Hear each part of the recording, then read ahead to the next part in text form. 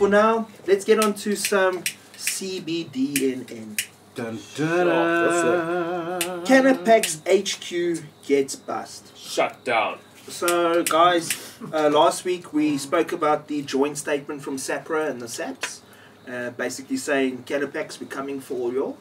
And True's Bananas, I think it was either Saturday or Sunday, DQ Central broke the story, and they've been breaking it pretty much every day since. Saturday, they've done a sterling job. Hey? Is it? The Canapax headquarters in Brits got raided.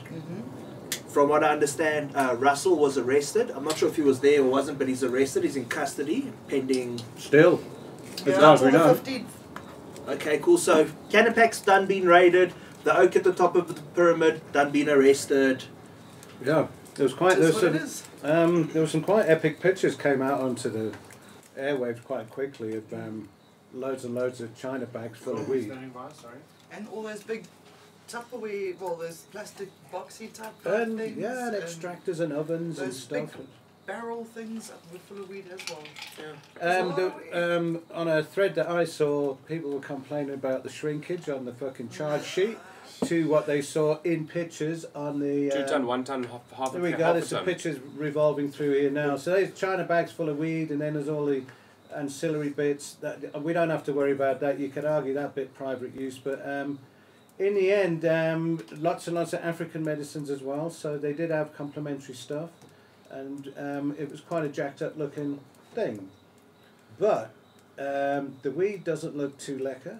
Looks shit. Yeah, Shite. I was trying to say it nicer than that. No, it's absolute bullshit. Looks Honestly, like that is sand. honestly, that is crap. Looks like Because they're No. trying to sell as a medicine glass- kind of glass trimmings. gimmick bullshit. No, Check man. this thing, check this thing. Yeah, no, there's some that's Fancy, eh?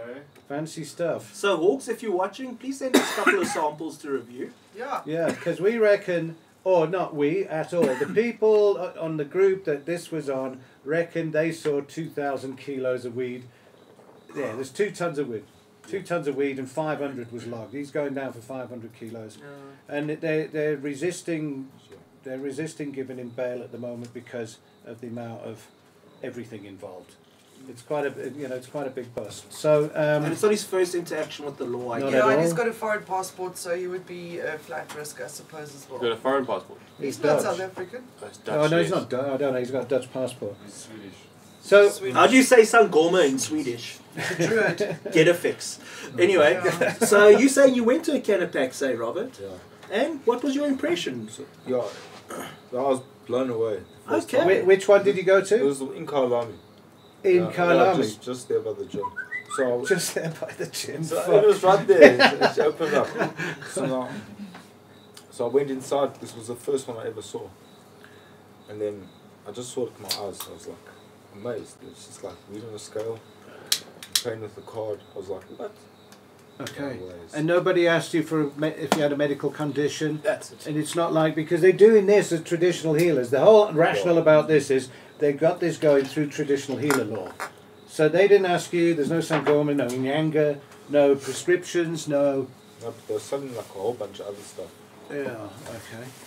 That's cool, sort of, but I think a lot of the franchisees were led down the garden path big time. Yes. Oh, big I time. was We're interviewed... misinformed Haven't really drastically. checked them out. I was interviewed, or I was quoted in the Praetorian News, and I said, "There's nothing malicious about this. They think there's like a drug kingpin and stuff.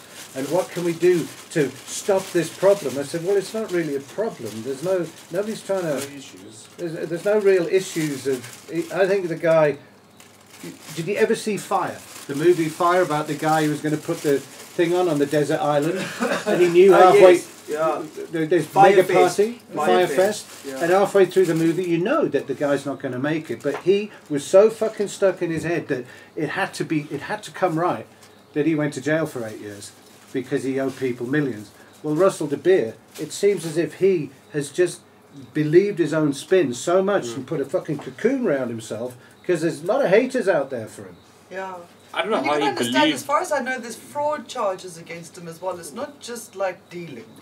Yeah. I think It's this is going to be a... fraudulent way that he sold those fake What is licenses. dealing like the least of his worries, because Yeah. fraud starts getting hectic, and Yeah. that takes The fucking government years. does not drop forward. And they're going to look at tax I think it would evasion also and be up to whatever, people to lay charges against them for a fraud case to come forward. I There's don't think the people that government. have- You're right. No, There might be. I've seen on Facebook. Who knows, guys? But we're going to stay tuned. I've noticed Canapaxes have started issuing notices on their Facebook.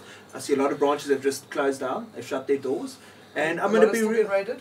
I'm going to be real, guys. Saul Barbie had a valid-ish comment. She was like, everyone's basking in the failure of this oak, which is kind of nauseating at the moment. And I get it as well, because everyone's dancing on this oak's grave already and that. But something I think none of us have really thought about is all these businesses and all these people that have put their money into this now, that are now high and dry. Sort of, because some of them have come to Fields of Green, a bit shell-shocked because they thought they had like it covered and he'd cover it for them, but he's dropped everyone like a stone. There's no backup in any form. I think he really let themselves down.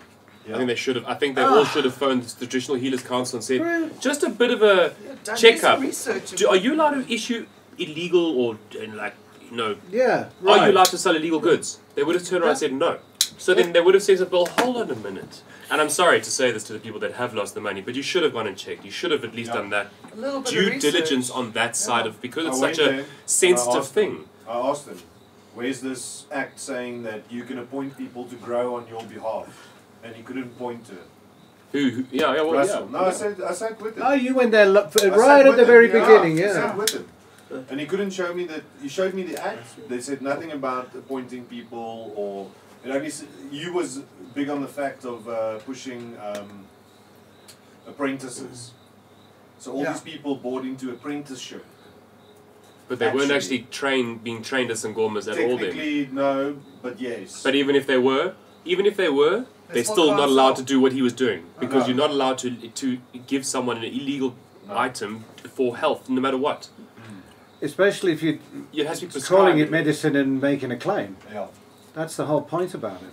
Got some good questions, yeah. Firstly, Magnan, Robert checked your comment already. He says, Mo Fire Dragon, like that spliff, my brew. Because you were hanging on to that spliff for a while. Even I saw it. Like, are you going to name that or smoke it? Sean Alexander, very good point. Very good point. If he fights in court, some precedent or FaceTime could actually do some real good. So what potentially could happen is, now that Russell's really neck deep in it, maybe he sets a precedent where 2 tons becomes legal. We're in Africa. I think we got the precedent is going to be high regardless. Myrtle made the point on SAFM on the radio with Stephen Curtis that it's good in many respects that it's got into the conversation in every single level, because most of the franchisees were sort of middle-aged Afrikaans people. We imagine them putting like not their retirement money, but maybe retrenchment money or something even more taking a second bond on the house or something, 25k. They're like in their 50s, going on to 60, whatever. It's like early retirement money, and now they haven't even got that.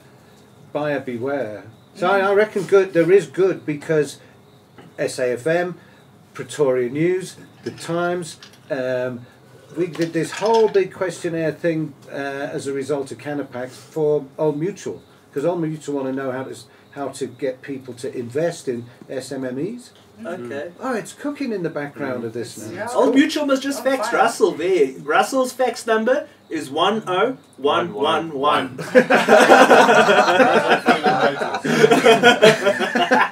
You'll get it. Guys.